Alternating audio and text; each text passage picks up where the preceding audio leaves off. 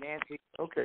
Nancy started the recording. So, Father in heaven, in Jesus' name, we ask you give us eyes to see, ears to hear. Lord, we want to walk this. We want the light. We want the love. We want the sun. We want the light. We ask it in Jesus' name. Amen. All right, Dennis. All right. Well, welcome back again. I guess this is our fourth session. The first one we didn't have recorded, and but we're learning as we go. And I just want to say I really appreciate all that everyone's doing to make this possible. I mean, Nancy's working hard at it. We appreciate that. Tim's working hard, to give us a YouTube channel and to manage, a website and some things we're working on. And, of course, Steve, if it wasn't for Steve, we wouldn't have any of it because it was really his call to me that opened all this up. So, and we want to thank God because if he doesn't give us this, we'll look kind of foolish because then everybody will know who we really are. So, we're not anything unless he reveals his word to us, and he can take it away at any time. It's the miracle that it takes to receive life and to receive revelation from him. And it takes the same miracle to keep it.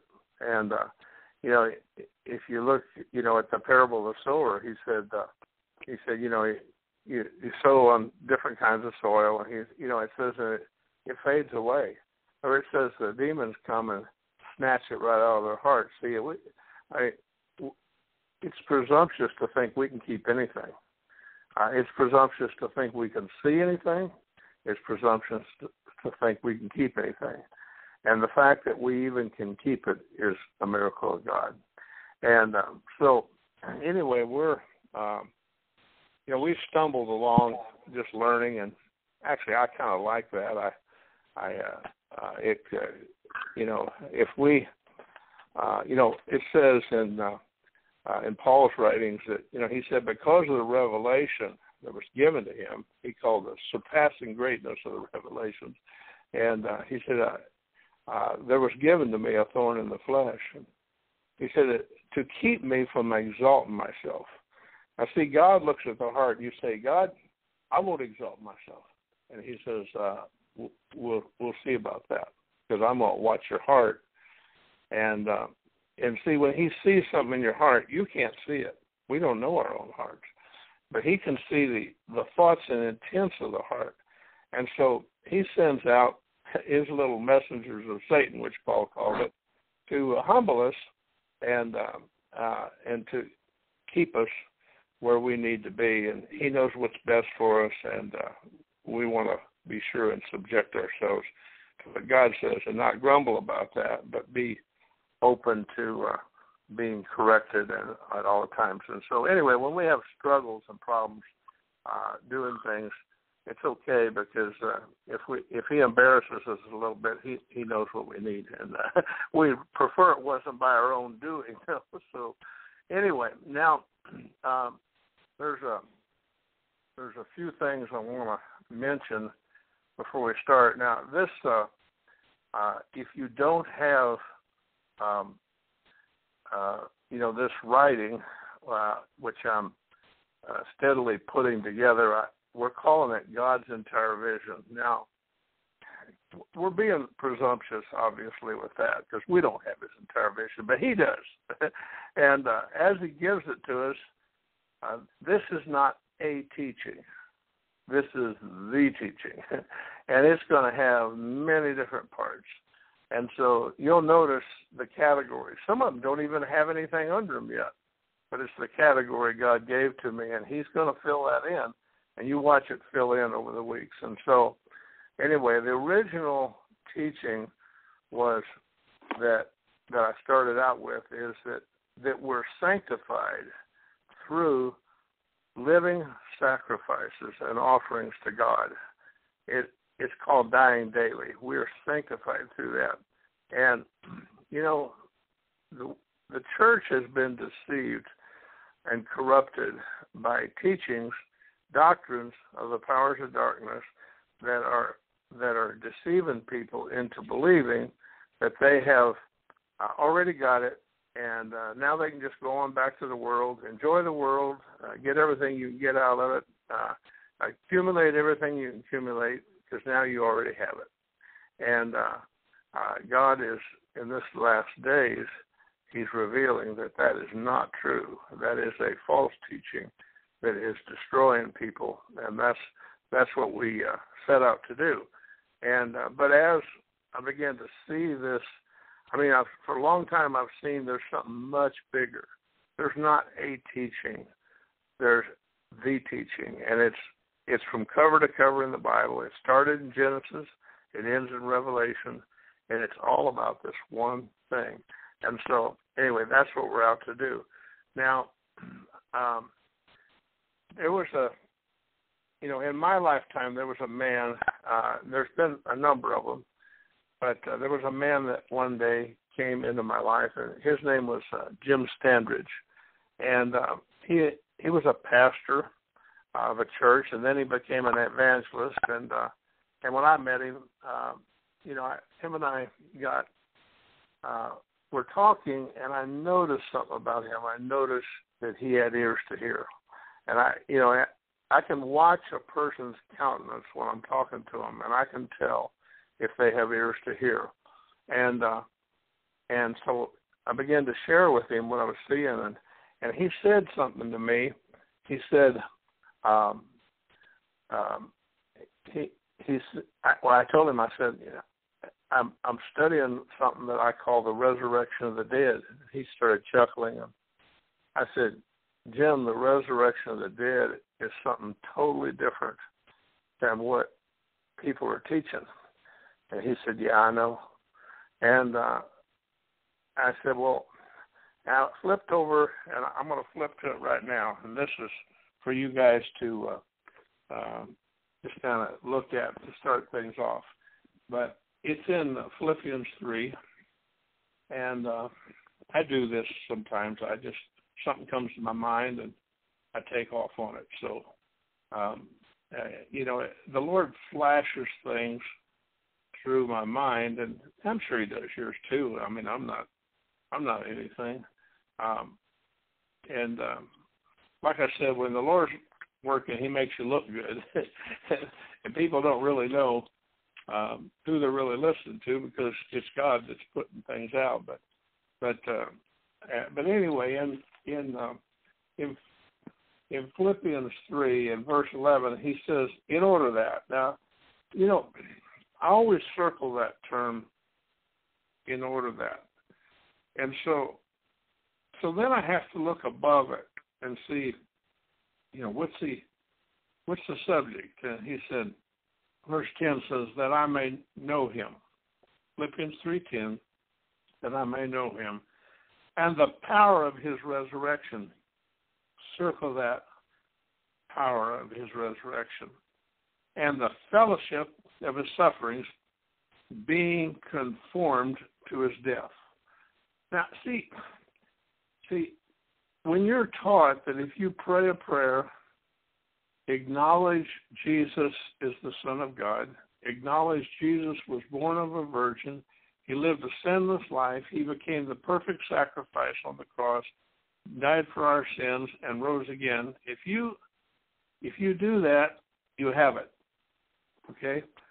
But you basically, when you do that, you leave out the entire Bible, because that is not what the teaching of the Bible says. And so that doctrine, which is a doctrine of demons, has permeated the Christian church, and it's sending a lot of people the wrong way. And so, Paul said, if I preach circumcision, I wouldn't be persecuted. And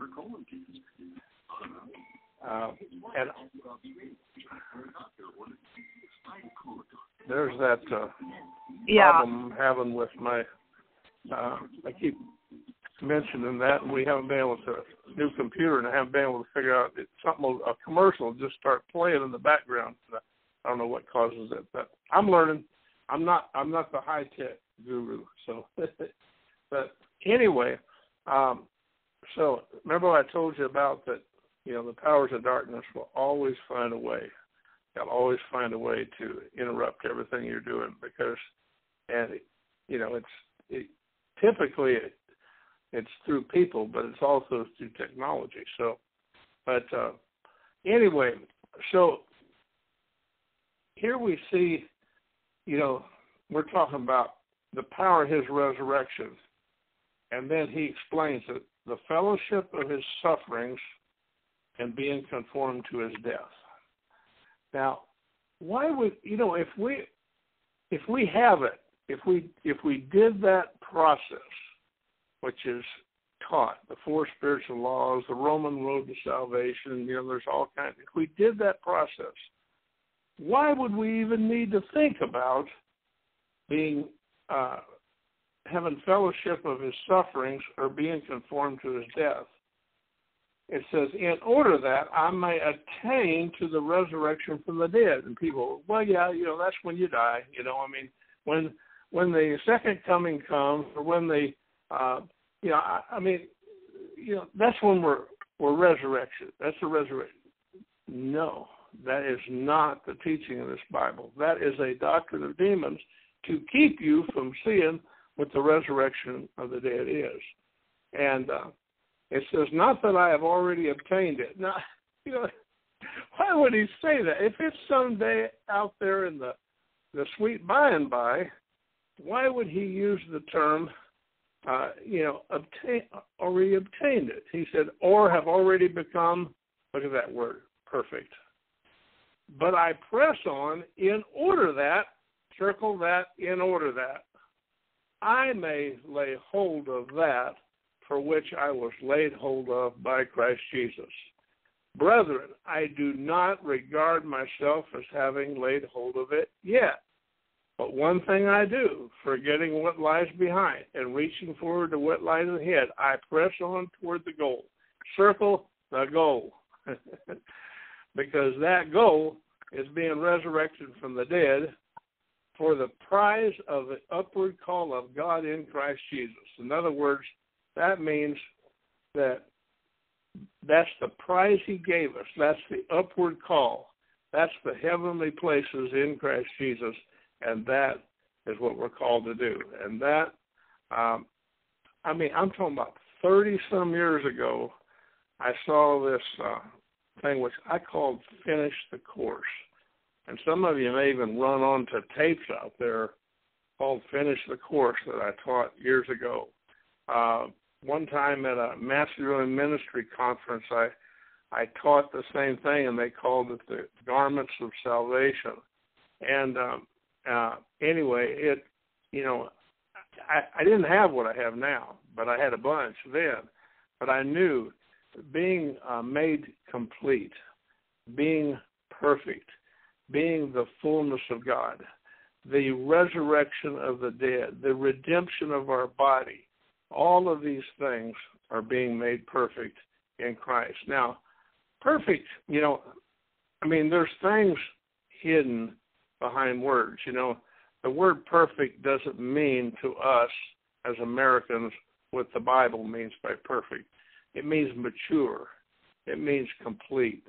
It means in him. It means abiding in him. It means, the fullness of God in bodily form, It means your tongue is under complete restraint and control by you, by the Holy Spirit working through you. So anyway, but notice he says in verse 15, let us therefore, as many as are perfect, have this attitude. In other words, have the same attitude. And if in anything you have a different attitude, God will reveal that also to you. He said, I'm not worried about you, because if there's any different attitude, God will reveal it. However, let us keep living by that same standard in which we have, Mark, attained. Attained is a pretty important word.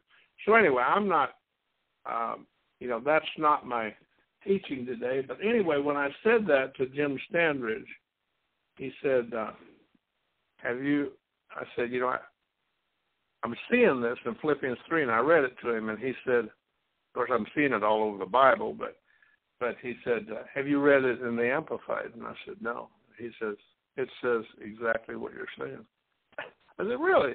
And so anyway, that was, you know, that's one thing I've learned. You know, God sends these people along, and when he does, they come and confirm things to you, you know. And he told me once, he said, you know, he said, Dennis, I have to warn you, people are not going to receive that gospel. He said, you know, he said, I found out the hard way when I started teaching in my church. They all started leaving. And so, you see, that's why what we're doing right now is so perfect, because we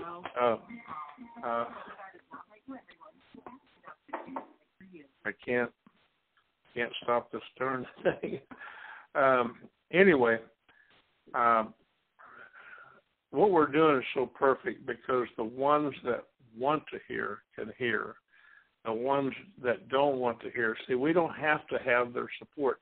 See, once you are in the ministry and you start speaking of these things, why something happens, you know, I mean, people cause havoc, they leave, the church can no longer be supported, and see, so there's an intimidation to keep you from saying things that are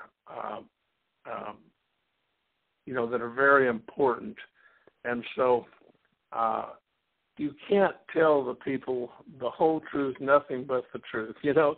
And I'm not saying, you know, that we don't dump tough, chewy meat on little babes and cause them to choke. That is something we don't want to do. But at the same time, you know, we have to speak the truth, and we don't want people thinking they're some way where they're not. And so, anyway, now there's another scripture I want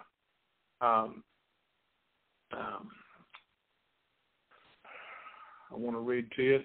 It's 2 Timothy 2:18, and we'll get to our teaching here. And one thing I want to make clear is we're not going down the list. That's not what we're doing. The list is there for you.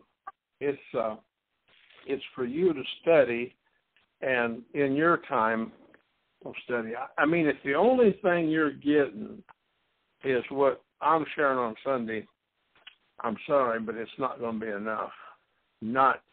I mean, we're at a very special time. God would not be revealing this. I've tried for 30 years to see what I'm seeing now, and suddenly, in a matter of weeks, it all opened, and I don't know why. I don't know what His plan is, and so I'm just, you know, I'm just waiting to see what He's going to do. But there's some reason that this is opening. Now, I want you to notice in 2 Timothy, this is 2:18. 2 Timothy 2:18. It says, men who have gone astray, mark, gone astray, that's real important, from the truth, saying that the resurrection has already taken place, and thus they upset the faith of some. Now just think about that. Who would teach that the resurrection had already taken place? Now, I know somebody's going to write a big old book explaining why that they thought the resurrection. That's not what it's talking about, folks. The resurrection is talking about is in you, being raised up with Christ in the heavenly places in Christ Jesus. As Jesus Christ is in the world, so am I. You know, these scriptures are the resurrection taking place in us. And he said, You know what he was really saying there? I'm going to interpret it for you. Men who have gone astray from the truth by telling you you already have it and you're going to heaven. And it upsets the faith of some. You know why? Because they don't walk in faith anymore, because they already have it. The most dangerous thing you could ever do to somebody seeking God is tell them they already have it, because they'll be destroyed. Because just like when a new baby is conceived, you say, oh, we have a baby. Let's get it out and play with it. I said, well, wait a minute, honey, it's a little teeny speck. Yeah, but it's a baby. Yes, it's a baby, but it's not ready for that yet, because it hasn't matured yet into the fullness of a baby. It is a baby, but it's not the fullness of a baby. And when you tell somebody, a new babe in Christ, that they already have it, why, they don't know that they're going to be tested. They don't know that they're going to be tried. They don't know the flood's going to come. The wind's going to blow. It's going to smash against that house, and it's going to fall away. And they're going to go, wonder why they didn't stay walking with God. Now, they may be in church the whole time, and, they might do it all. They might pray before their meals, and they might do everything, but, they might sing and dance, and who knows? Prophesy and everything else, but I'm telling you, they're destroyed if they don't know that they have to walk in this gospel. Jesus said, many are going to say to me in that day, Lord, didn't we prophesy in your name? To prophesy in his name, that takes a pretty strong Christian to prophesy in his name. We healed the sick. We cast out demons. They even raised the dead, it says. But see that there is never a time. I'm gonna set this to rest, because it's going to cause sparks to fly all over Christianity. There will never be a time when your salvation is past tense. There will never be a time. It's a hope. We covered that last week. It's a hope. And it's, you walk in your hope until Jesus Christ is formed in you and you're born again into his image and his likeness. Now, just exactly like that newly conceived baby is a baby, so is that newly conceived Christian a Christian. They have a seed that God puts in them.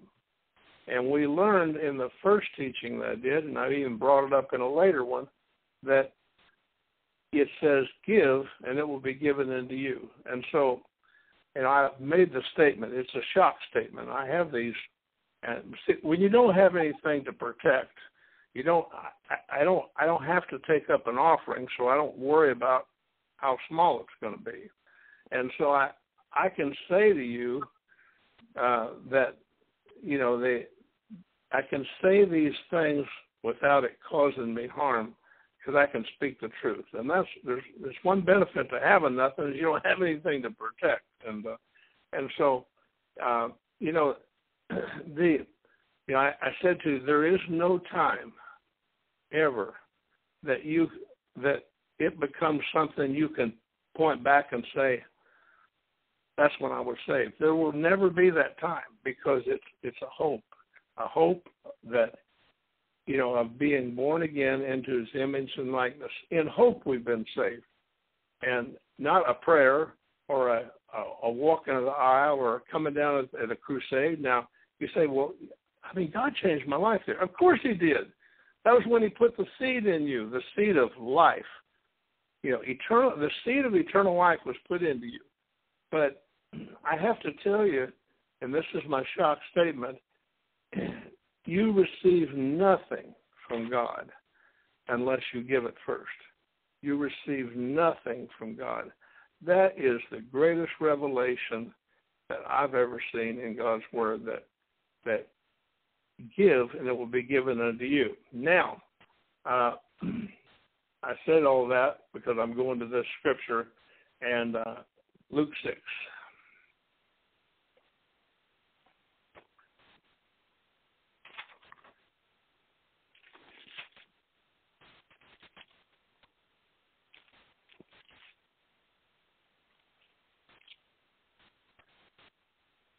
Steve, I actually cannot open my laptop because it starts playing a commercial. I have no idea how these things,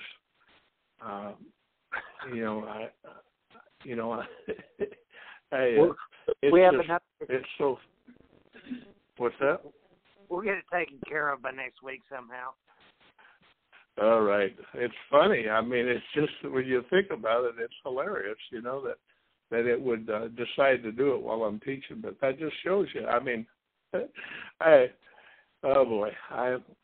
know a lot more than I can say right now. So anyway, you have to watch that the powers of darkness doesn't use what you say, and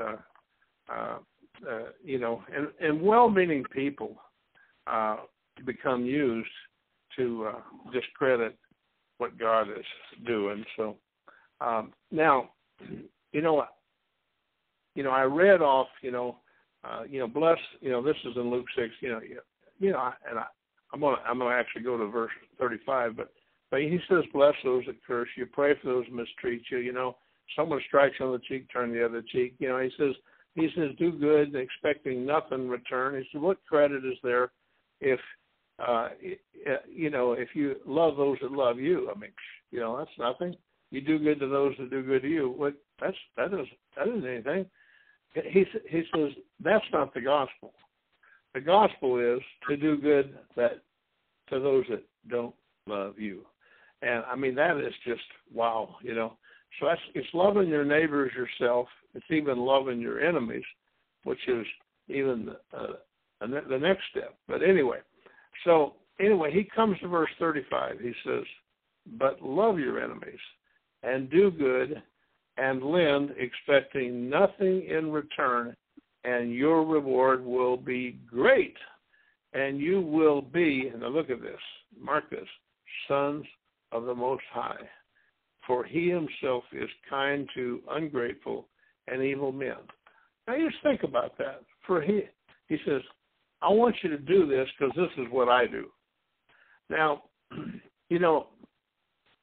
in a lot of my teachings, I refer back to the way God thinks. And I actually have told people, I've said, they say, how do you know that? I said, because I know how God thinks. And they get upset at me because they think that means I know what God's plan is and how he's going to do it. It has nothing to do with that. It has to do with how God thinks about this entire vision. And this is how he thinks, okay? He says, I mean, I'm just making all this up. I mean, it's not something God didn't speak to me, tell me all this. He just shows it to me all over the Bible from cover to cover in Revelation. He made a decision that the way his kingdom was going to work is that the least is the greatest. Now, have you seen anywhere in Christianity to where it appears like the least is the greatest? Paul said the most seemly members of the body are the most important. Have you seen anywhere in the body where that is the case? And, I mean, God just thinks different. And so he said the least is the greatest. The last is first. He says the greatest among you will be the servant of all. Have you seen anywhere where that is true in Christianity? I mean, we ought to be able, and so I started going, something's wrong. Something's wrong. Nothing's lining up here. I started seeing these things. I'm talking 30-some years ago, and I go, something is bad wrong. The greatest is the greatest that we see. The one that exalts himself is the exalted, and God's just he's blessing the socks off of the people that are full of pride, arrogance, and selfishness, and I said, man, something is wrong. And so, anyway, here we see that, everything with God it's either messed up or we're messed up, folks, because he's not like us. He doesn't think like us. And we're not living in his kingdom because his kingdom's different. So he says, if you do these things, your reward will be great, and you will be sons of the Most High, for he himself is kind to ungrateful and evil men. So he says, you want to be like me? This is what it's going to take. And this is my kingdom. And, you know, they all started leaving at one point. He said to the disciples, are you going to leave too? He didn't say, you know, I better change things because people are starting to leave. He said, are you going to leave too? In other words, you can leave if you want because this is the way it is. This is God's kingdom, and I'm here to show you what God's kingdom is really like. You guys got a bunch of religion, you're whitewashed tombs, and you go around studying the scriptures, memorizing scriptures, you know, counting your steps every day that you walk and keeping the Sabbath, and you don't even know what the scriptures are about, which is me. And so, anyway, I'm sharing this, that what the Lord showed me is every one of those things in Luke 6. That, you know, he says, love your enemies, do good to those that hate you, bless those that curse you, pray for those that mistreat you, ones who want to hit you on the cheek, offer them the other. Every one of those things can be ended with that phrase, your reward will be great, and you will be sons of the Most High. And Steve and I are talking about that, and all of a sudden I said, you know, wouldn't it be something if there was if in the other, usually when he teaches something, it's in another one of the Gospels also. And so while I was talking, you know, Steve's flipping around over here, and he finds it. And sure enough, there it was. And so we're going over to Matthew 5, verse 44. Matthew 5:44. It's always here, by the way. It's always here. We just can't see it yet. And verse 44. But I say to you, it's Matthew 5:44. Love your enemies. Pray for those who persecute you. In order that. Now, mark in order that. Now, that may not be in the King James. I'm just, you know, it'll have something for you to mark. But in order that you may be sons of your Father who is in heaven. For he causes his sun to rise on the evil and the good, and send rain on the righteous and the unrighteous. Now, if you love those, for if you love those who love you, what reward have you? What's the reward? You'll be sons of the Most High, sons of the Father. And that he says, even the tax gatherers do that. He said, if you greet brothers only, what do you do more than others? Don't even the Gentiles do that? Therefore, you're to be perfect. Mark that word, perfect, as your heavenly Father is perfect.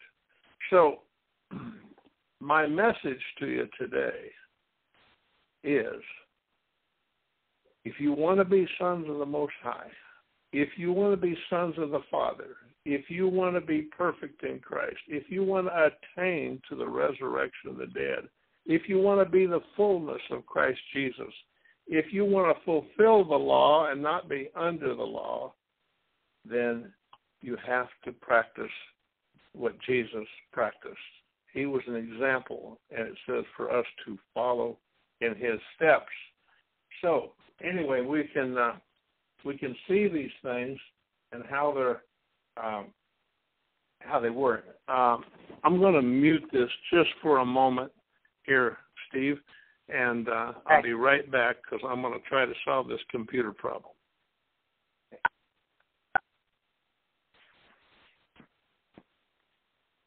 Did that mute it? I hear you still.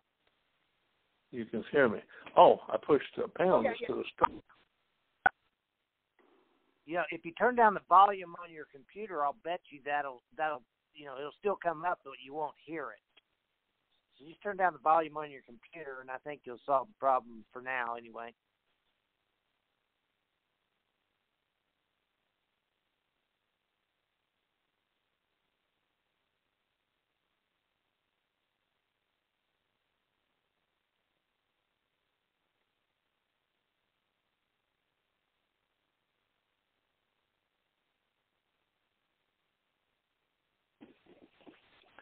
Okay, it was turned all the way down, and it still does it. So anyway, we'll just hope here that it won't come back and torment us again. So okay, now I want to go to Isaiah 29, and those of you who have the list. If you don't, why at the end of this session, give us. Tell us, and we'll get it sent to you so that you can get it every week. You'll be on Nancy's mailing list, and you'll get an updated one every week, and it'll change a lot every week. Okay, in Isaiah 29, now, let's see if I can get there here.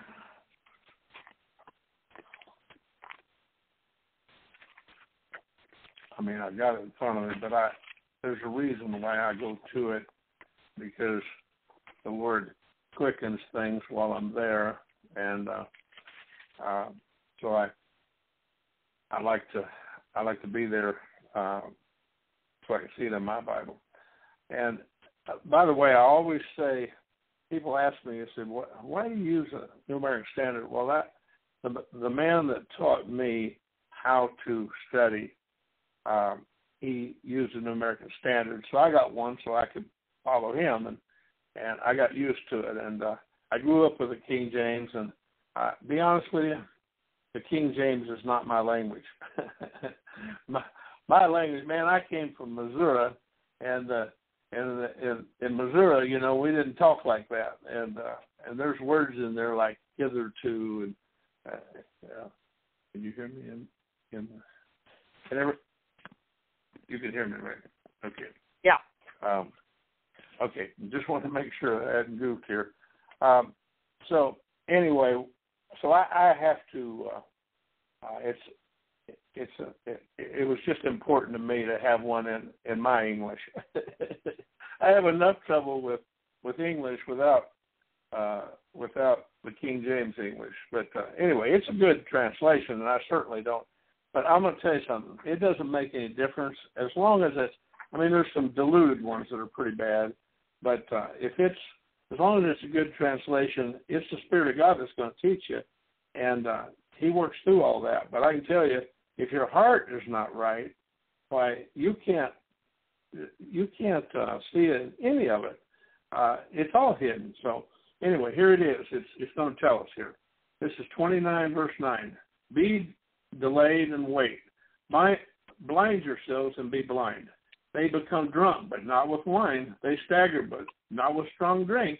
For the Lord has poured over you a spirit of deep sleep. He has shut your eyes, the prophets.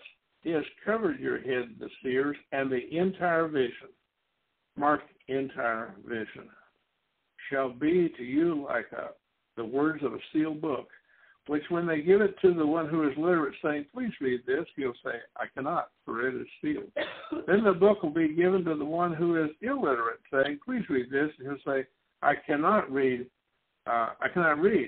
Then the Lord said, because this people draw near with their words, mark words, lots and lots of words, and honor me with their lip service, mark lip service.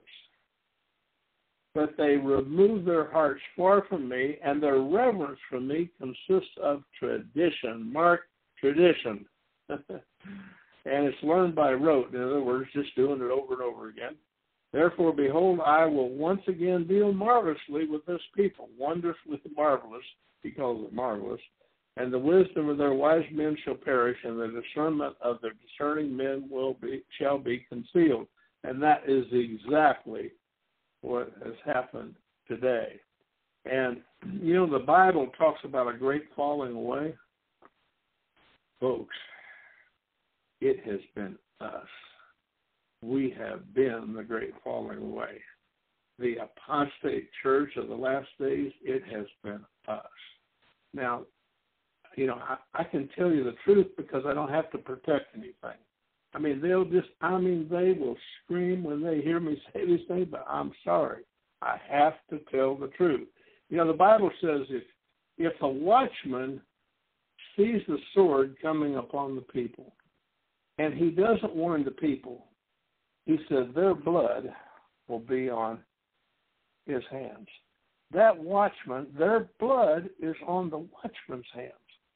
But if he sees it and he warns the people, he delivers himself, the Bible says. But remember, it says all that's written in earlier times was written for our instruction. Now, I make it clear that what was written there, it probably happened. I mean, not in every case, but it probably happened. But the thing is, it was written for our instruction. Now, I'm going to take it one step further. What was written in the New Testament was also written for our instruction. And there's much of the New Testament that is totally blinded. It's hidden. I mean, he says, warning, warning, warning, warning, warning, and we go, oh, that's not for us because we're already gone. We're going to be taken out before all that happens. That is the doctrine of demons that is trying to keep you from reading what's in that scripture. That scripture is for you. Everything in that Bible is for you. If somebody says, no, that's after we're gone. No, it is for you. It was written for you and me, and it applies to us. It's not out there someplace. When you see some big old war that's going to take place over in some valley in Israel, that has nothing to do with you if you're a spiritual person. It is written for that great war that's going to take place in you. Now, is that as clear as I can get it? I am not going to hide it and withhold anything profitable from the great congregation because of selfish motives and because I don't want to be attacked or criticized or something. I'm going to tell you the truth. I'll always tell you the truth.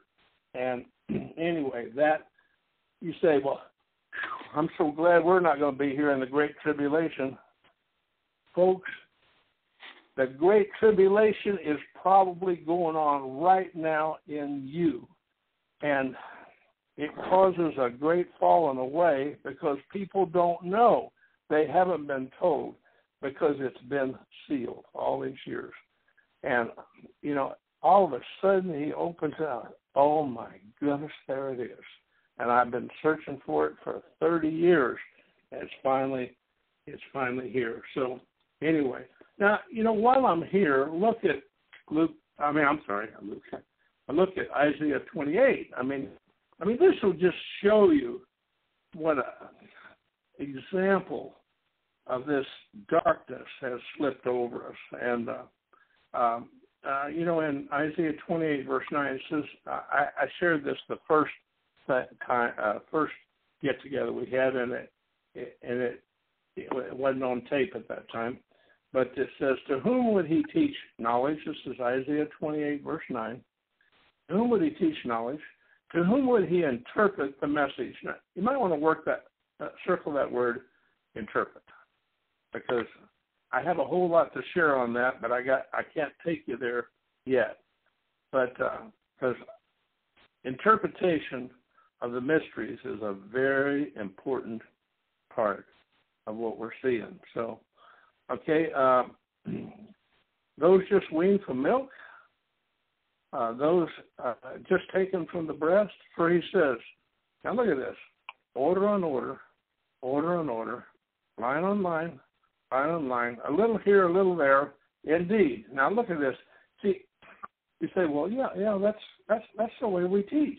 That's the way we preach, order on order, order on order, line on line, line on line, little here, a little there.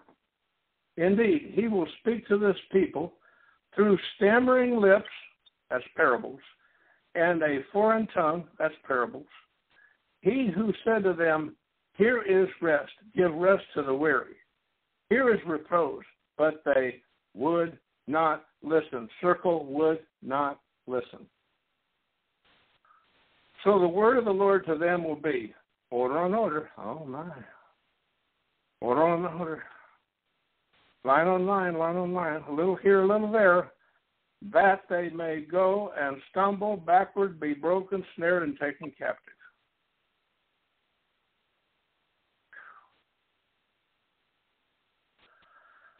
Verse 14, therefore hear the word of the Lord, O scoffers, who rule this people who are in Jerusalem, because they have said, we have made a covenant with death. Circle that, covenant with death.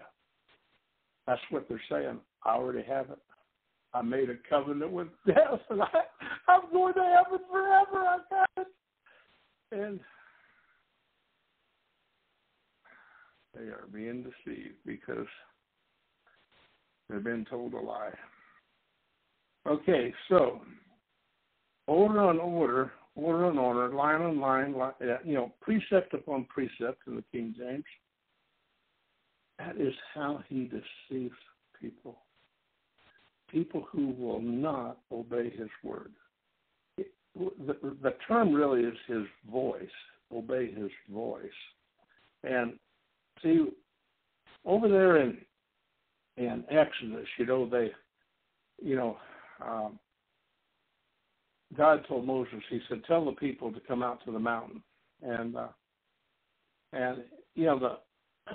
when they came, there was thunder, lightning, all these things represent something, but I don't have time to go into them. But thunder and lightning and shaking, the mountain shook and scared the people. They were scared of God. And they backed off and they said, it said there's like a loud trumpet that kept getting louder and louder, just blasting. And that's exactly what you're hearing. You're hearing lightning, thunder, and there's a shaking. I'm shaking you with the truth, with his voice. And people will back up and go, whoa, wait a minute. Whoa, this is a new, we didn't know we got into this, hey, the flesh pots of Egypt weren't all that bad. At least we were fed, and, at least we didn't, we're now here in this place with him. God, he's not like what we thought. I thought it just meant I had to go to church every Sunday. I didn't know I have to die every day, die daily, and I didn't know I have to turn the other cheek with my enemy. I didn't know I have to love those kind of people. I didn't know I have to give to everyone. I didn't know. And he says, well, so the word to you is going to be order on order. And I'm going to give you something to practice for the rest of your life so that you'll be snared, you'll stumble backward, be broken, snared, and taken captive. And that's exactly what has happened. And right in the midst of the congregation. Now, you say, well, isn't this the church? Sure it is, And remember, there was two kinds of virgins, weren't they? There was they were all waiting. But of the 10 virgins, 5 got in and 5 didn't. And so, just being one of the virgins was not enough. And so it is today. Now, just remember that the Bible says that we are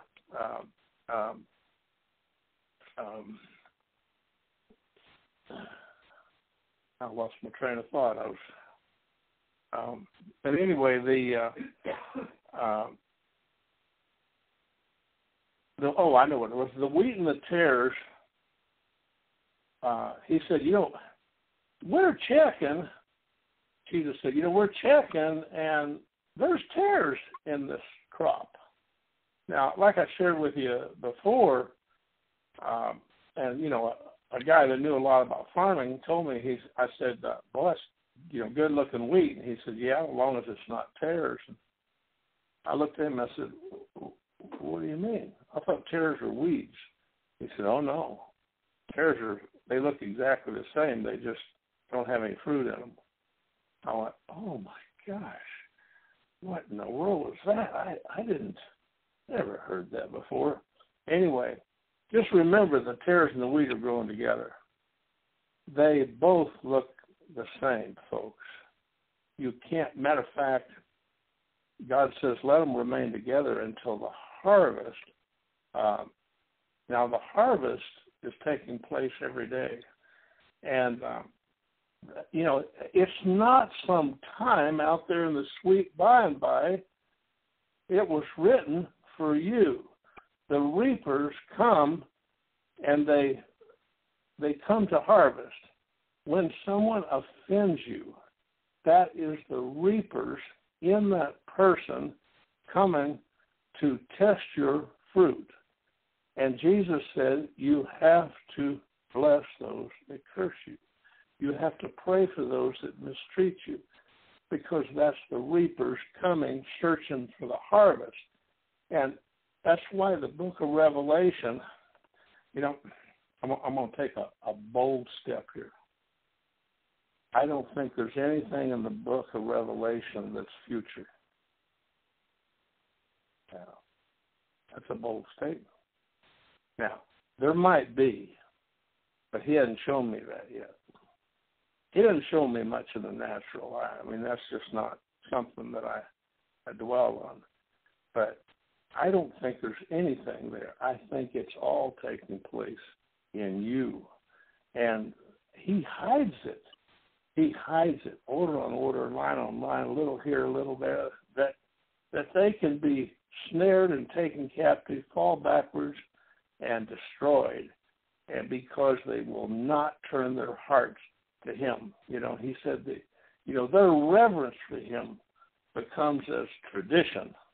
And so he says, I seal it up to them, and I give them something to study for the rest of their lives. And I mean, they're teaching in the seminaries. They're rolling them out one after the other to teach these doctrines and these traditions, and people are just not. And I mean, they're good people.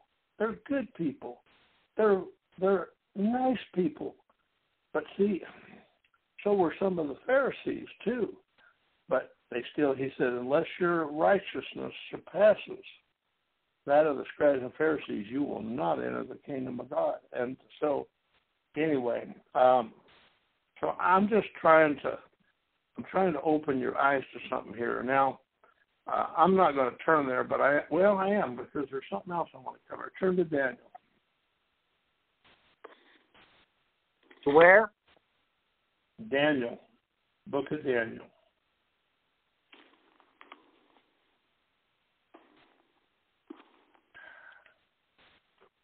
That book, man, if you knew what I have labored to understand that book, but anyway, but I've got things all over it now. It just keeps little by little. I keep getting stuff out of it. This is in Daniel 12. I'm going to read, but then I'm going to point out a few things in it. In Daniel 12, verse 4 is what we're going to do first. He says, but as for you, Daniel, conceal these words and seal up the book until the end of time. Many will go back and forth, circle back and forth. That's wow. And knowledge will increase. You can go back and forth on whether you're walking in faith or not. And I always make it clear, there is absolute security in God for believers. Absolute security. The security of the believer is a legitimate teaching in that Bible. But don't ever think that your security becomes a license for you to go back and turn your back on God and walk in your own nature and not be. He's gonna try to correct you, then he's gonna try to correct you again, and then he'll let the deluding influence come in and you'll be destroyed. And you will always think, I always say, Satan says, I can take it from here, God. He's mine now. And he takes over, and he seats himself in the temple of God, displaying himself as being God, and he leads you to the rest of your life. And you will thank God and bless God and pray to God and worship God and dance before God and sing continually and still totally miss him because your heart turned away from him. And that is the absolute truth. Now, okay, we're going to read verse 9. And he said, go your way, Daniel, for these words are concealed up until the end time. So this gospel of the kingdom is sealed. And it's in parables, it's in mysteries, it's in dark sayings, it's in Proverbs. And the entire book of Proverbs is parables. It's the whole. That's what it means, is parables. And when Jesus came, he spoke in parables, and they go, "What are you doing? What? I mean, Jesus, they're here to listen. Tell them." And he says, "I can't unless they return and be forgiven. I can't. They can't hear me. I have to speak to them in parables." And that's exactly the way it's been since Genesis 1:1. He speaks in parables, and he reveals it to those who are his baby disciples. Now, I'm going to point a few things out in Daniel real quick. Now, I know this is going to be quite jarring to some people, but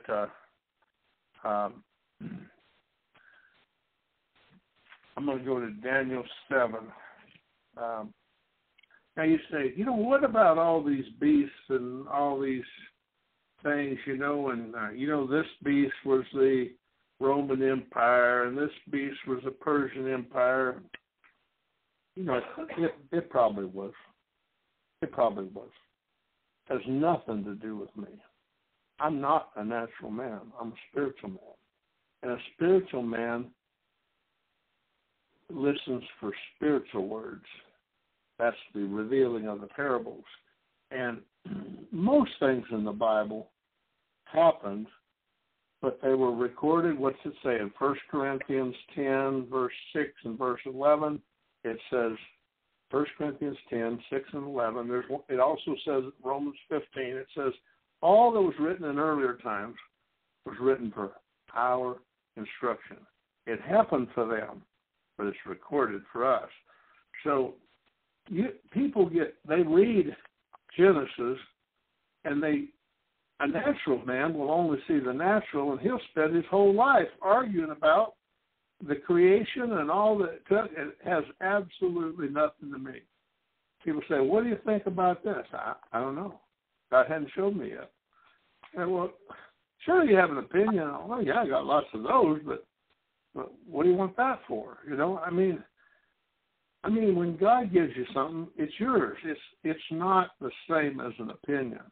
And anyway, now we're going to, in Daniel 7, I don't know, we'll look at verse 21, we'll say. I kept looking, and that horn was waging war with the saints and overpowering them. Now, this is written for us, folks. Now, there's a horn, whatever it represents, and God hadn't shown me that horn yet. I don't know what it is. It doesn't matter. It's overpowering them. And the Ancient of Days came, and judgment was passed. There it is. Mark, judgment is passed in favor of the saints of the Most High, and the time arrived when the saints took possession of the kingdom. So we're looking for the saints to take possession of the kingdom. Now, you could take possession of the kingdom at any time. If you were born in 1642, you could take possession of this kingdom. When the Ancient of Days comes, mark that word came. I mean, that's the coming in you. And now you say, well, Dennis, couldn't there be a time in history? Probably. I'm not doubting that. The problem is that's not what I'm about. What I'm about is what God's showing me. And what God's showing me is that coming. He's coming whether he's coming in you or not. He's coming. He says, I'll either come as a thief or I'll come in you in the fullness of all in all, And one of the two, he's coming. And, the one who comes as a thief is Jesus Christ. He comes to see if he can take your crown. Now, your crown is not some gold thing that sits on top of your head. It's a crown of righteousness. It's a crown of kindness and gentleness and patience and mercy. And I can show you that right in the Bible. I don't have time to go there right now, but he says, I have to test you to see what's in your heart. I have to test you to see if you'll keep my commandments or not. I have to test you and see if you will stand. I have to test you and see if you will remain. I have to test you and see if you will endure to the end. And the one that endures to the end will be what? Saved. Say, well, wait a second. I read this book, and it says that's after we're gone, and we're going to be raptured out of here, and none of that applies to us. That's a doctrine of demons, and it is strangling you. It's causing you to be snared, taken captive, and fall backward, and all of that stuff, just like he said. So, okay. So the saints take possession of the kingdom, and, I'm going to give you an opinion. Okay, I always tell you the difference. There's things I know, and then there's opinions. It doesn't mean my opinion's wrong. It just means that's all it is. All of those beasts are in you. All of them represent something that Jesus taught, and they're taking place in you. Okay, verse 25. And he will speak out against the Most High. Oh, he absolutely does. That's the beast. Okay? And all of these are in Revelation, the beast. He's going to speak out against the Most High, and he's going to what? Wear down the saints of the Most High. Oh, he sure is. And he will intend to make alterations in times and in law. He sure does. His alteration is that you don't have to obey the true law, which is the royal law, which is to love your neighbor as yourself. In other words, fulfill the gospel. And so, and they will be given into his hand. You see that? We will be given into his hand for a time. And that's the great falling away, which is all over this Bible. They were falling away from the very first of Genesis. They started falling away, and the great falling away is still going on today. The great falling away is in his people. It's anyone who comes to the Lord in faith and then refuses to obey his voice. The falling away takes place. So, but the court will set for judgment, and his dominion will be taken away. Oh, yeah, okay. All right, it says, then the sovereignty, the dominion, and the greatness of all the kingdoms will, under the whole heaven, will be given to the people of the saints of the highest one. His kingdom will be everlasting kingdom, and all the dominions will serve and obey him. So now, the reason this is so important is, see, that judgment, the court will set in judgment. That judgment is taking place in you. See, there's two kinds of judgments. You can judge people with unrighteous judgment, or you can judge people with righteous judgment. Now, see, righteous judgment is when I bless those that curse me. See, that's righteous judgment. Unrighteous judgment is when I get angry at those that curse me. See, that's unrighteous judgment. And so righteous judgment, we become a living sacrifice when we perform righteous judgment. So that's why the righteous judgment causes us to take possession of the kingdom of the highest one, and it'll be an everlasting kingdom. Why is it everlasting? Because you give, and it'll be given unto you, pressed down, shaken together, running over, pour into your lap.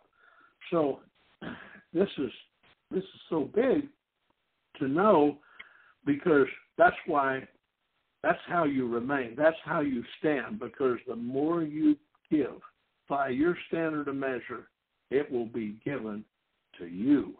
And you say, well, what will be given to me? Exactly what you give by your standard of measure, it will be given. You say, oh God, pour out your blessings on me.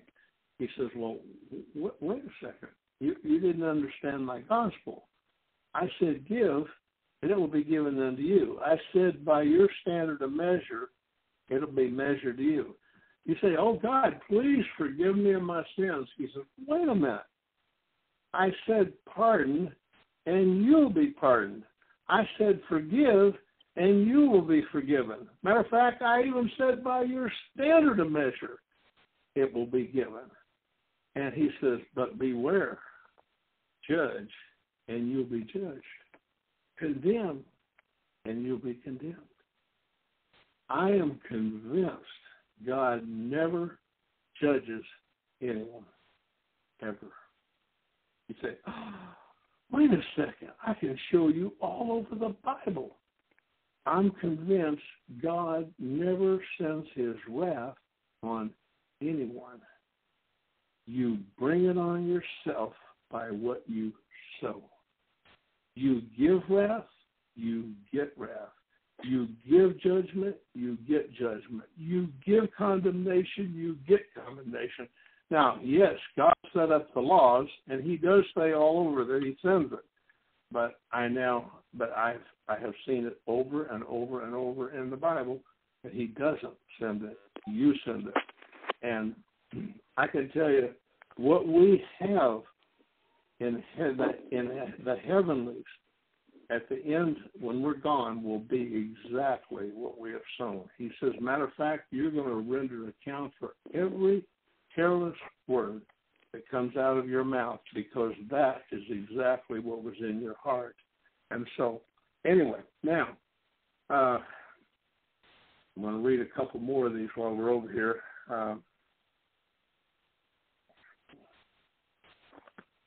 There's really a number of them, and okay,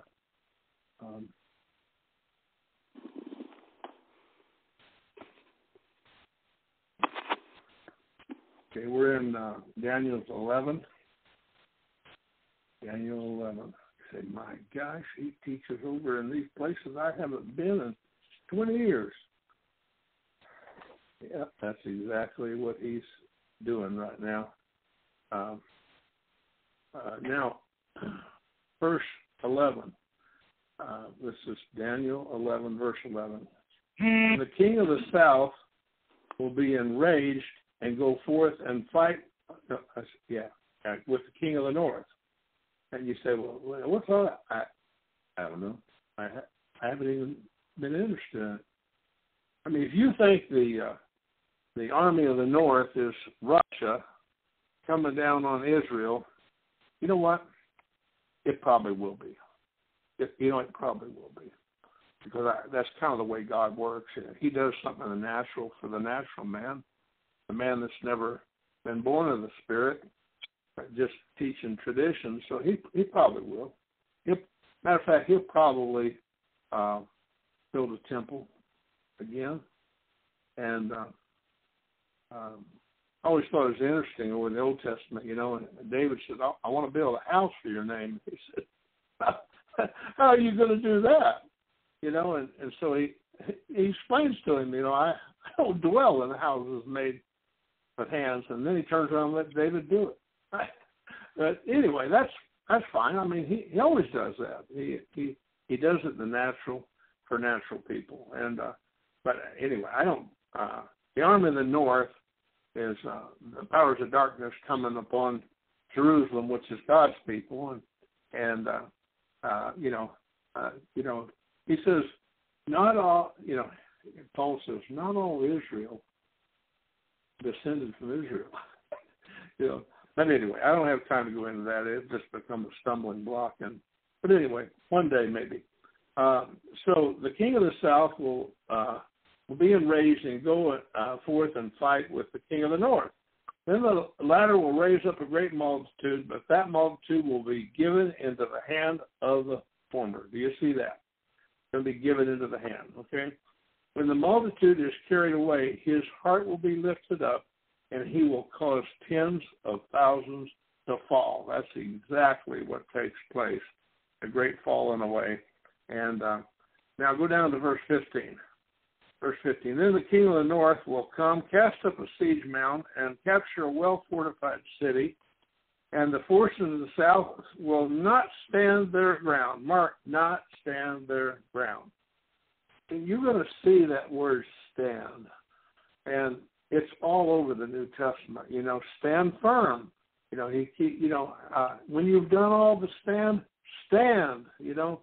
And, you know, it's, anyway, I mean, this is written for our instruction. So, you know, they will not stand their ground. And even their choicest troops or their choicest warriors will not be able to stand, for there will be no strength to make a stand.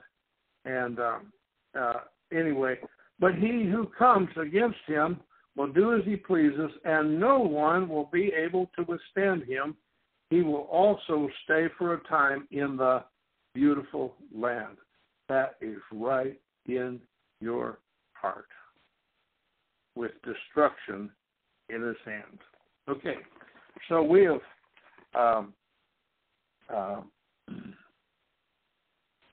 so we can see all of this was prophesied, what would take place, and it's taken place in us, even while we sit on the pew. So now I'm going to go down and look here. There's I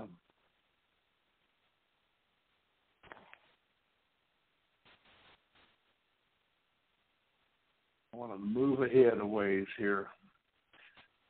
But these are some things that, as the Lord gives them to me, I want to share with you. Do you feel that I have warned you properly? When I saw the sword coming and I warned the people,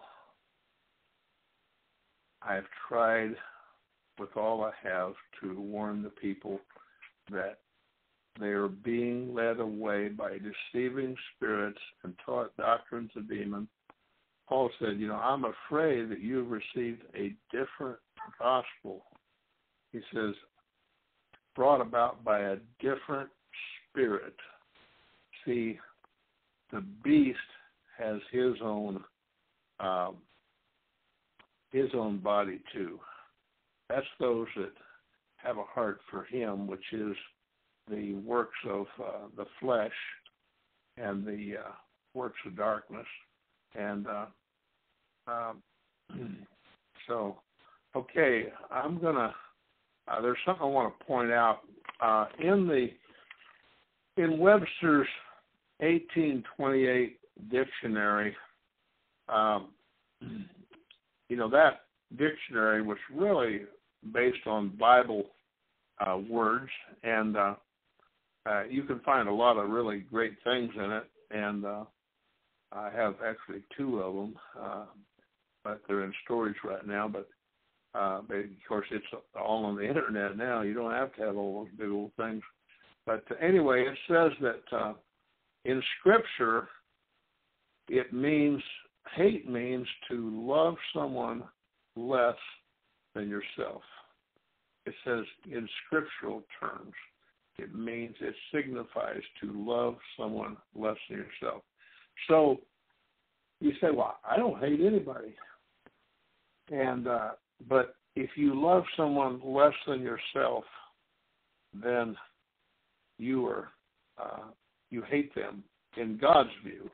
It doesn't matter what it means to the world. It means what in God's view. Now we're going to go to 1 John. I have all week the Lord has been talking to me out of 1 John. Now, 1 John is my favorite book, and I had 3 major revelations out of 1 John. And I mean, if ever there's something that's marked up, I can hardly read my Bible, it's 1 John. Now, there's things in 1 John that are very important to point out. So now I'm just gonna touch something here at the very first. 1 John 1. 1 John 1. This is verse 1. What was from the beginning. Mark the beginning. And I don't honestly know what the beginning was, but I know whatever we're going to talk about here was from the beginning. And I know the whole book of 1 John is about what was from the beginning. And what we have heard, what we have seen with our eyes, what we have beheld and our hands handled concerning the word of life. Now, has he used the name Jesus or Jesus Christ anywhere yet? He hasn't, has he? He hasn't said anything about him. And the life was manifested. Still hasn't used his name. And we studied the name in one of our get-togethers because he said, Father, you gave me the name. And he said, I gave it to them. Well, it wasn't. See, that's what I mean, everything. That there's 2 crosses.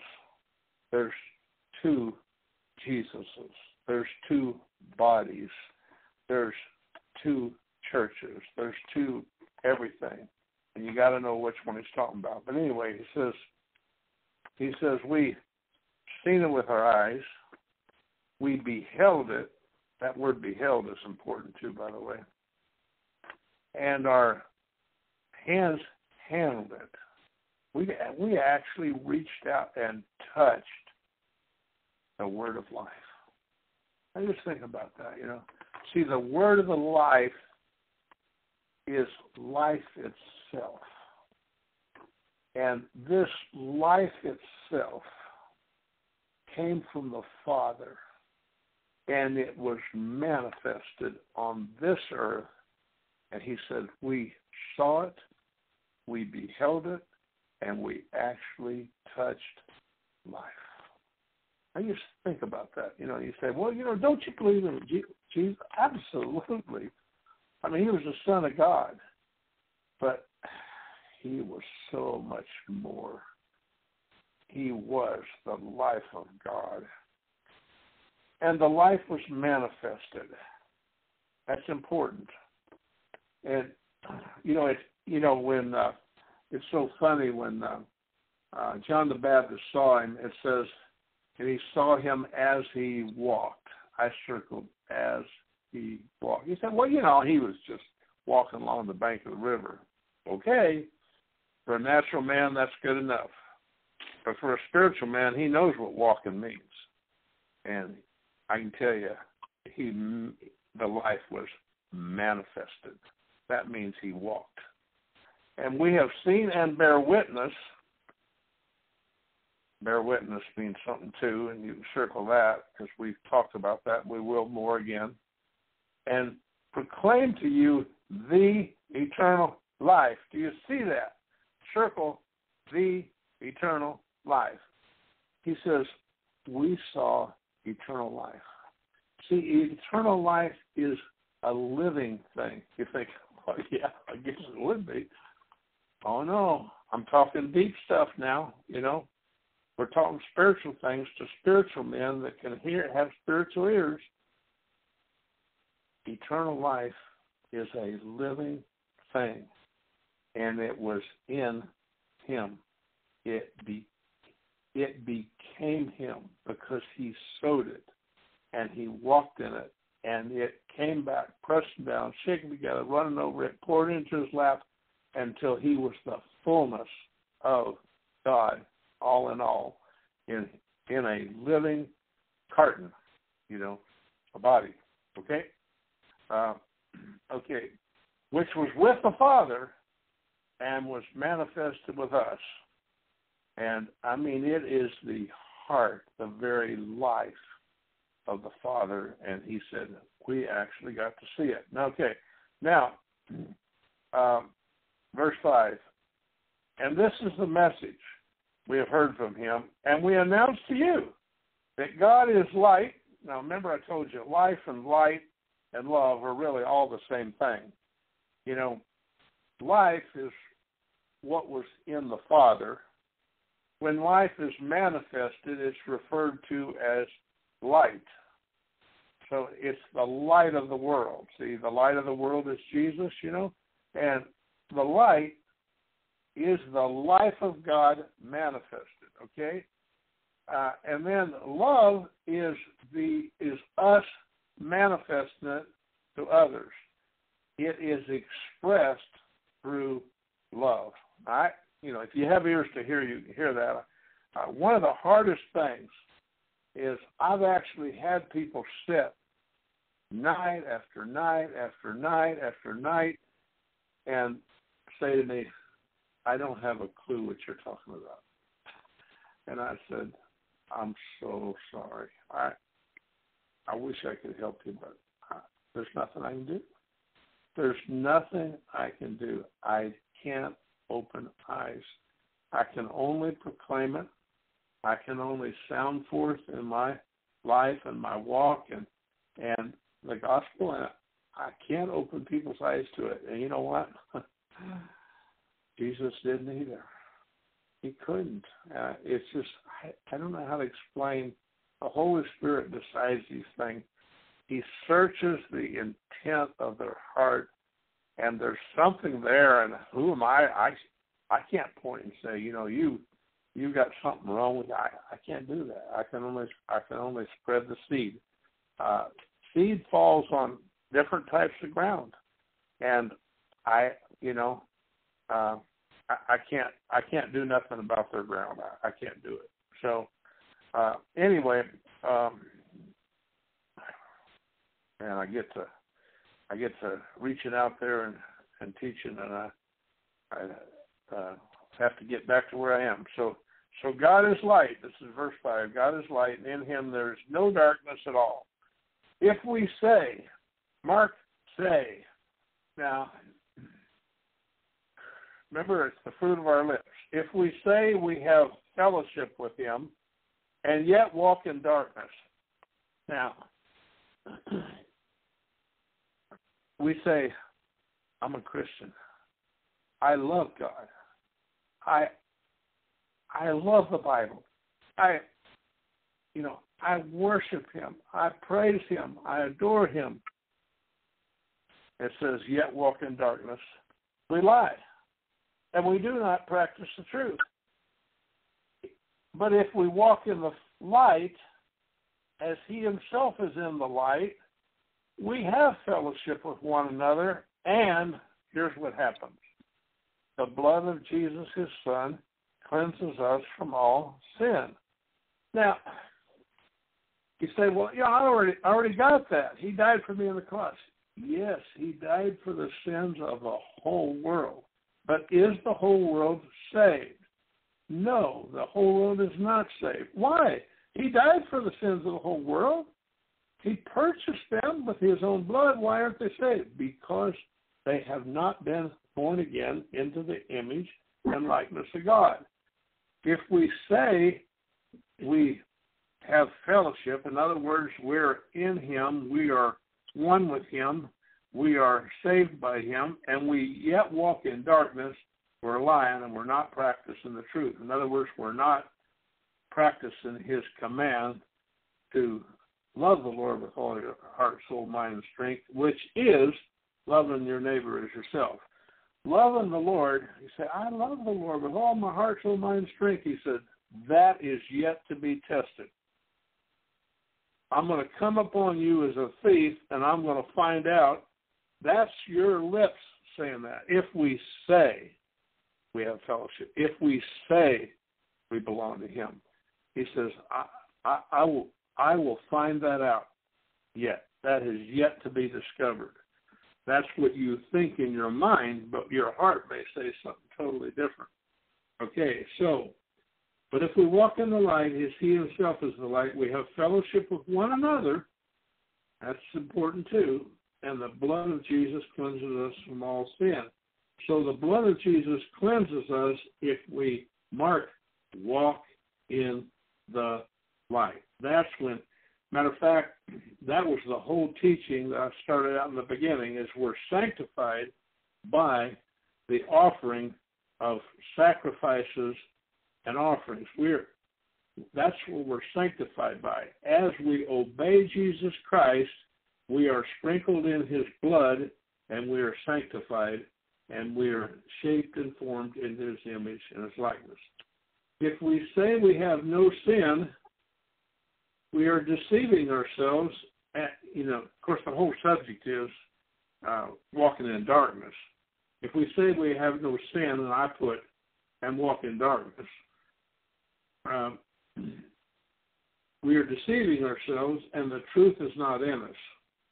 If we confess our sins, he is faithful and righteous to forgive our sins and cleanse us from all unrighteousness. And anyway, if we say we have not sinned, and of course, yet walk in darkness, that's the whole subject here, we make him a liar, and his word is not in us. So now, this is important stuff to get out there to the people in the church. We never point the finger. Never point the finger. You say, well, Jesus kind of did, and Paul kind of did. I said, I'm sorry. I'm not Jesus, and I'm not Paul. I cannot point the finger. I can speak the truth in general, but we never condemn someone else. We just try to speak the truth to them and love. Remember that, love is, the gospel is a stumbling block to the Jew, and it's foolishness to the Gentile. What that means is, that when you walk in the gospel and you tell someone this is how you have to walk if you're of Jesus Christ. A Jew is anyone who believes they belong to God. You say, wait a minute, Dennis, don't you believe there's a natural Jew? Of course I do. That's not where I'm at. I'm a spiritual man, and I'm seeing spiritual things given by the Holy Spirit, and I have to teach according to what is given me. I don't teach about the natural Jew. That's somebody else's. He says, haven't you even seen where Moses is read in the synagogue every Sabbath? I mean, that's already been being taught. And I'm teaching spiritual things for spiritual people with spiritual ears. And so, anyway, so the important thing is that we talk about who the spiritual Jew is, because if we don't see that, why, then we're really in trouble. And trying to think whether I want to go to it or not. Paul says not all Israel descended from Israel. I mean, that's an interesting statement. He said there's a new creation, which is the Israel of God. Oh, wow. See, everything was a shadow. Yes, there is the natural, but everything's a shadow. And hold your finger there and go to Galatians.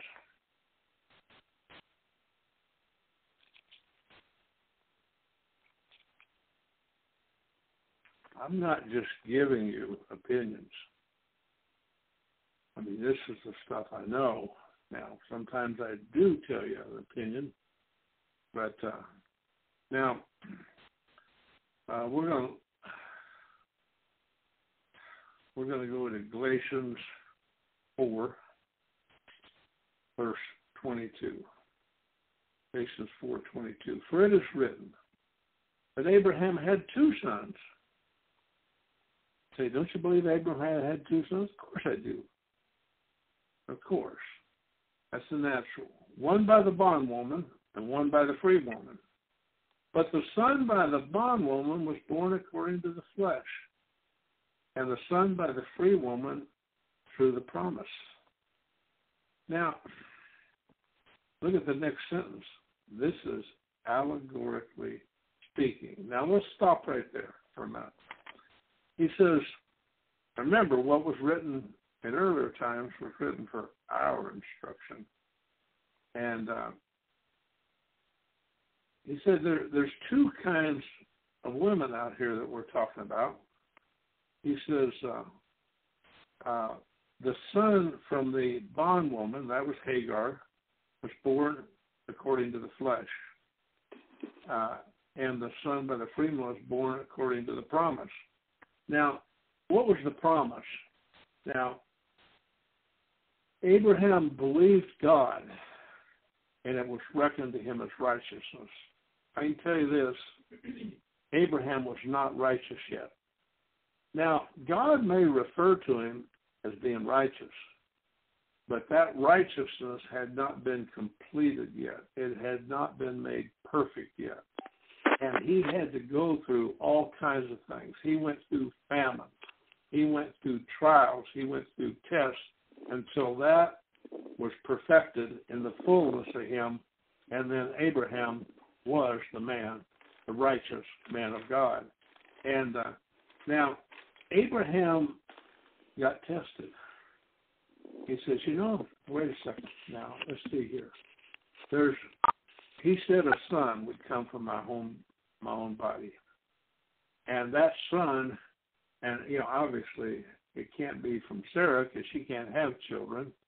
So, if I had, Sarah's the one that actually said it, but if I had a son through Hagar, that would still be a son, and I would have the promise. Folks, we have a promise. He has promised us in the gospel to give us a son. I mean, we're a bride, and we're supposed to bring forth a son also. That son is the image and likeness of God. And we get to say, I could have a son, and he could be, really would be, and I could bring forth an image, and I could bring forth a likeness. And, as long as that image worship God, love God, praise God, pray to God, hey, I'll even go to church on Easter Sunday morning before daylight. See, that's how these things are written. Anyway, he says they're allegorically speaking. Yes, everything is allegorically speaking. Everything in that Bible is allegorically speaking, with few exceptions. For those women are two covenants. One proceeded out of Mount Sinai bearing children who are to be slaves. She is Hagar. Now watch this. you talk about somebody that has a problem spiritualizing things. Now, this Hagar is Mount Sinai. Oh, that's interesting. I can tell you, Hagar wasn't at Mount Sinai. And it says in Arabia, and corresponds, look at this. Oh, man. Ooh, this is a hard one. To the present Jerusalem, for she is in slavery with her children. Oh, my. But the Jerusalem above, see, the real Jerusalem is above. Mark that above. Is free. She is our mother.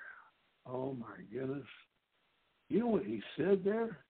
He said, the people in Jerusalem are descendants of Hagar, allegorically speaking. For spiritual men with spiritual ears, they're spiritual words. Anyway, he says, for it is written, rejoice, barren woman who does not bear. Break forth and shout, you who are not in labor. For more, right, circle more, are the children of the desolate than of the one who has a husband. Mark, husband. Whoa. So we have a husband, don't we? Okay, and you, brethren, like Isaac, are children of promise. Oh, wow. I mean, we're children of the promise. But as at that time, he who was born according to the flesh persecuted him who was born according to the Spirit. And so it is now also. And folks, I can tell you, it's exactly what happens. When you become a child of the promise, go back to 1 John 2, you become a child of the promise, he begins to these people begin to attack you and persecute you. You say, well, you know what? I mean, if we'd have been alive back then, we'd have been persecuted too. No, you wouldn't. You're persecuted if you walk in the gospel. If you're not being persecuted, you're not being slandered and attacked and criticized. And I mean, I actually had somebody that I looked up to the most look me in the eye and say, there's nothing you have to say that's of any benefit to the body of Christ. That is exactly what they think, because they can't see these things, and God hides them. And anyway,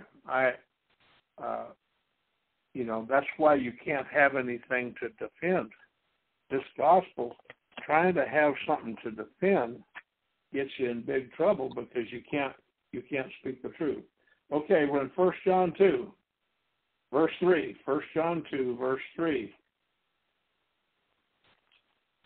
And by this we know we have come to know him, if we keep his commandments. Now,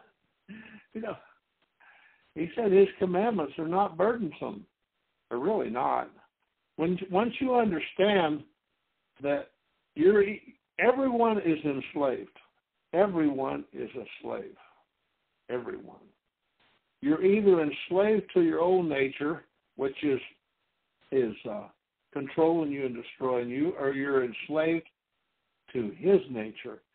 And his nature is not burdensome. It's actually a place of peace once you get there to be able to walk in his gospel. So, anyway, the one who says, Mark says, I have come to know him, to know him, and does not keep his commandments is a liar, and the truth is not in him. But whoever keeps his word, Mark keeps his word. That's real important. In him, the love, Mark, love of God, love has truly been perfected. And that's what this is all about. We have to be made perfect. Jesus, from his own lips, says, be perfect as your heavenly Father is perfect. Do you realize he wouldn't even say he was perfect? I mean, see, one of these days I'm going to teach on the Son of God and the Son of Man, but I can't quite do it yet. And so we're kind of waiting. But see, you know, he would not even call himself the Son of God. He finally did a little bit over when he was standing before Pilate, I believe it was, and but he would not. See, he wouldn't take anything to himself. You know, the Father says, I'm going to give you all things. The throne is yours. Everything I'm giving to you because you're my likeness, my image. And he says, I only delight to do thy will, O God. That is the humble, meek spirit that he's looking for. See, when you grab your salvation, you say, now I got it. I can never lose it. Even God can't take it away from me. There's trouble down that road. And so the love of God has truly been perfected. By this we know that we are in him. The one who says he abides in him ought himself to walk. Circle that word, walk. In the same manner. The same manner. The same manner as he walked. This is so critical. You know, please don't ever take my loud talk or my clear, blunt talk as being anything other than love, because I'm trying to wake up a people. God has given me this task, and it's been on me for so long, and I finally gave up that nobody was going to hear it. And but he's now saying, go blow the trumpet again. Go tell them. And something's changed, and I'm not really exactly sure what. So now,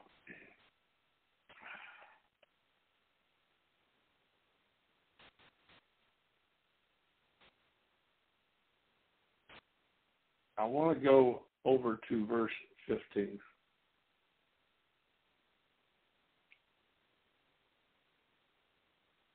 Well, I'm going to back up to 14. I have written to you, fathers, because you know him. Circle that word, know him. Who has been from the beginning. Isn't that interesting? From the beginning. Now, we're still talking about the same thing, right? I have written to you, young men, because you are strong, and the word of God abides in you. That's real important. Word of God abides in you. And you have overcome the evil one. The way we do battle is through the gospel. The gospel is the weapons of our warfare. The gospel is our armor of God. It's the breastplate that protects our vital parts, which is the heart. And so when we walk in the gospel, why we are, you say, well, don't you think? You know, of course I do.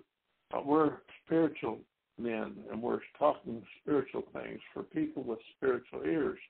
And so, anyway, we overcome the evil one because we have the helmet of salvation, which is God working in us through his gospel. We have the breastplate of righteousness, which is we're doing the righteous acts of the faith, and so the righteous acts of God are being performed in us.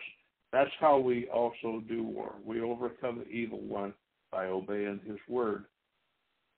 And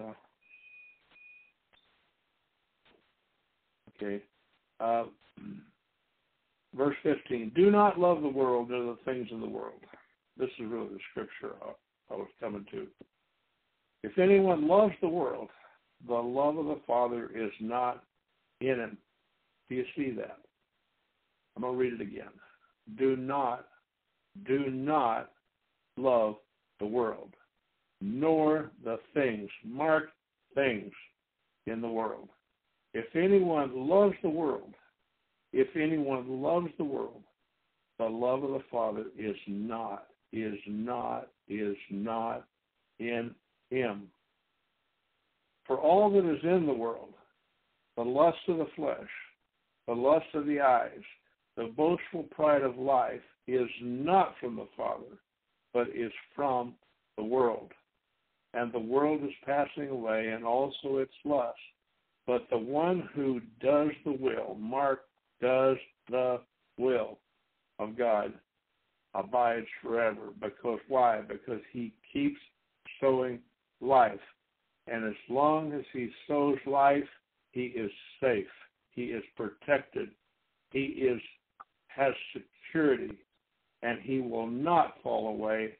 Therefore, he is completely safe in Christ. So anyway, now I want to speak to some. Paul teaches us that all things are lawful. You realize how, the word all is quite an amazing word when you think about it. It's so tiny, but it has such great, it's like if, it has great meaning in a word like all. All things are profitable. All things are lawful. Now, so when you look out there at the world, all things are lawful. Now, immorality is not lawful. We know that. God spoke to that. But things, all things are lawful. And, he talks about, they were talking about eating meat that had been sacrificed there in Corinth to idols. And he says, don't worry about it. I have no concern. He says, because all things are lawful. He says, but not all things are profitable. And so when you're talking about loving the world, if somebody says to me, Dennis, I've got this Corvette. It's red. Matter of fact, red Corvette. And do you think that's the world? You know what my answer to him is? All things are lawful. There's no law against it. You say, Dennis, I have season tickets to, the Dallas Cowboys or the New England Patriots. Do you think that's loving the world? All things are lawful, even if it's the team you don't like. No, I'm just kidding. But all things are lawful. But not all things are profitable. But it says, but if you love the world, the love of the Father is not in you. Now, what's the difference? Okay? It's the heart. You say, have you ever noticed that it's never in our heart? It's always, he loves that, but I don't. That's the way we think, that's the way we reason. And, Paul said we compare ourselves among ourselves, and we measure ourselves against ourselves, and when we do, we don't have understanding because, as if we're the standard, to measure ourselves against us, And so, your conscience, and there's a whole lot in there for you to read about conscience, and it just keeps growing. I just keep finding more and more and more and more. I didn't bring any of my teachings into this. This is all new stuff that God's given me as it's the old stuff that as He gives it to me again, I'm building this package for you of what I see as the vision that God wants to give to you. And so now the difference is the heart. The best way to know is if someone touches it. And if someone touches that and something rises up in you, which would be anger, resentment, unforgiveness, bitterness, jealousy, criticism, slander, who knows? There's a whole list. Then it was an idol, and it is the world. That's how you know. And he says if someone takes your cloak, give them your outer garment also. Why? Because it wasn't in your heart. And that's how you know. So anyway, I'm just saying to you, I will never point and say, that's the world, And if you have that, the love of the Father's not into you, because it's not my place. It's God's. That's the Spirit of God in you, and everybody. It's each to their own order. It's that's in 1 Corinthians 15. Each in their own order. He's going to convict you of something at a totally different time. That's why we don't judge one another. We encourage one another, and which is totally different than judging. So anyway, the one that does the will of God abides forever. Now, so anyway, I got through what I wanted to cover there. Now, I want to remind you that he says, don't let let's see. Don't let any of you become like Esau, who sold his birthright for a single meal. Do you know, when you are given the seed, that's the way I'm going to teach it from now on, is you come to the Lord, there's conviction. He's reaching out, Spirit of God, reaching out to you. You come to the Lord, He gives you the seed. He says everything you need, everything that pertains to life and godliness is in that seed, everything. And with the help of the Holy Spirit, He will make you a full baby, a mature baby, a perfect baby. You will be His image and His likeness, just like that little, baby that was just conceived in a woman. Well, that is what God is doing. That's exactly where you stand when that seed is planted. And it's going to need a lot of nurturing. It's going to need a lot to come into the fullness and be born again. It's being born again. It'll be referred to as born again because He hides it. Why? Because He only reveals it to people as their heart changes. And they're only born again into His image and His likeness as their heart changes. So now I call that a birthright. That's a birth. It's a right to be born again. It was given to you as long as you walk in the gospel and be led by the Spirit of God. We study there's a witness you have to have. You have the witness of the water, which is the washing of the Word of God. And we actually wash each other by the life, which is the Word of life. When out of me comes the Word of life, I'm washing you. When out of you comes the Word of life, it's washing me. We have to be born of the water, and then we have to be born. We have to have the witness of the fire. He says, baptized in the Spirit and the fire. The fire is, we have to be tested. We have to have the witness of the testings. We have to come off victorious from the beast. We have to have the witness in us of the testing and trials, and that's the blood. Okay, so there's the water, there's the blood, and the Spirit.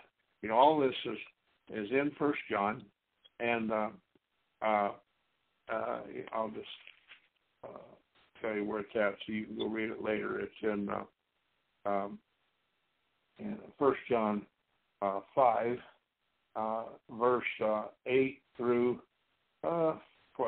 Okay, 13, 8 through 13. 1 John 5, 8 through 13. I don't want to read it again because we've already done it. But anyway. Now, let's see, where are we going to go to next here? Just hopping around. So now we went over the name. Now, His name is His life, and it's His nature. It's His fullness. And so there's no other name given by which men can be saved. You say, yes, that's Jesus Christ. That is exactly true. The problem is Jesus Christ means something. We saw there in the beginning, there was the life, and the life was manifested. So see, it's more than the historical Jesus. The historical Jesus, you say, he says, that you say you believe. Well, it says the demons believe too and tremble, but that doesn't get them anywhere. It won't get you either anyway unless you walk in, unless you have the witness, the three witnesses. So it's the witness of the water, the witness of the blood, and the witness of the Spirit. So, anyway, now, we're going to talk about.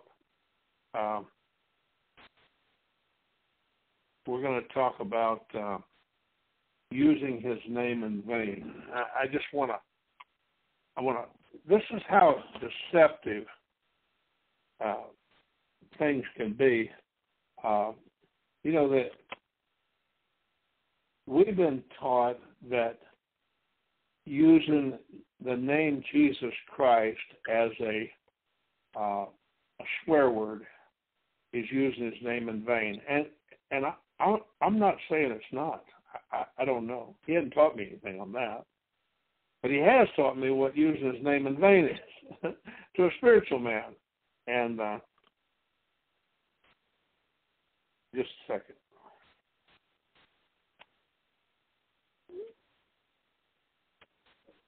So now, using his name in vain is if you take on his name. See, Jesus said in John 17, he says, Father, you've given me the name. He said, Father, I have made known to them the name. And he has given us the name. And if we take on that name, which is his life, his likeness, his image, and then we walk in darkness, we are taking his name in vain. So you can never once in your whole life use his name as a swear word and still use his name in vain your whole life. Now, that's what I wanted to say. So anyway, you can look at it. It's there in the writings. And so I just pointing out things, for you to study. This is for you. I'm putting this together so you'll have something to study. If you don't have ears to hear, I really can't do anything about that. I honestly can't. It just breaks my heart how many, so that God hasn't opened their eyes yet to certain things. But, there's a lot of things he hasn't opened my eyes to yet. So, anyway, now,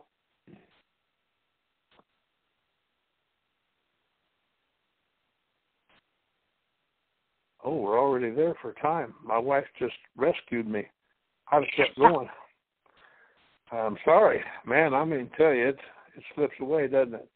Well, let's see if there's anything I want to end with. So,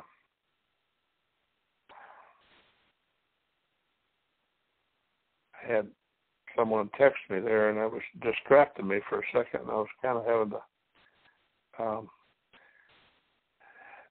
So let me just kind of say an ending is Jesus said, I put the seed there now. I've given you everything pertaining to life and godliness. It's in you. If you're called of God, it's in you. And by obeying the gospel, you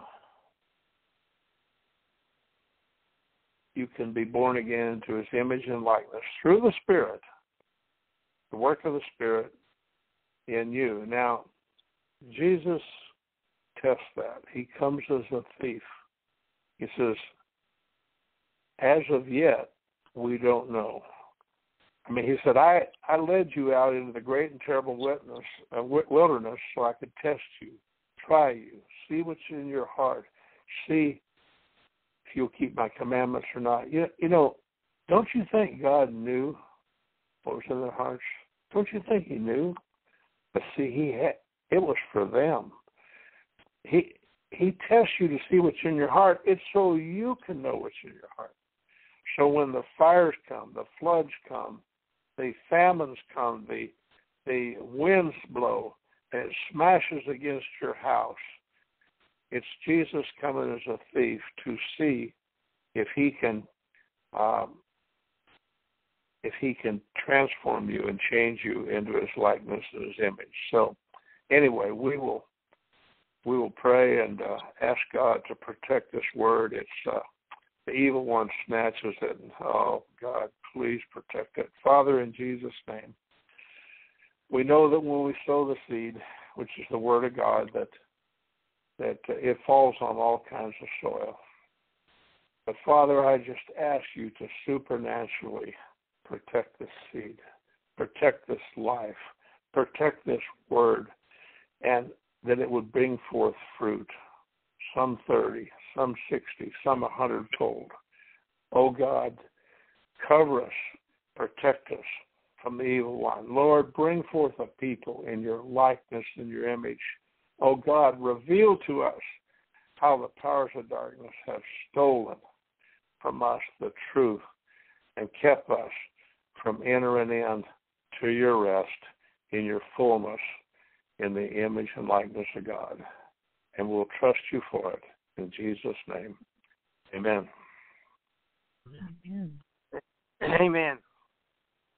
Boy, it's good to know, righteous judgment and the resurrection of the dead. It's good to know the truth about it. I've always put it out there in the future, Dennis, and I just thank God he's showing it. Anybody who has something to share or ask Dennis a question, they can do that real quick. Nancy, if you want to cut off the thing, you can. Okay. And people will need to *6 to say anything after she does it. And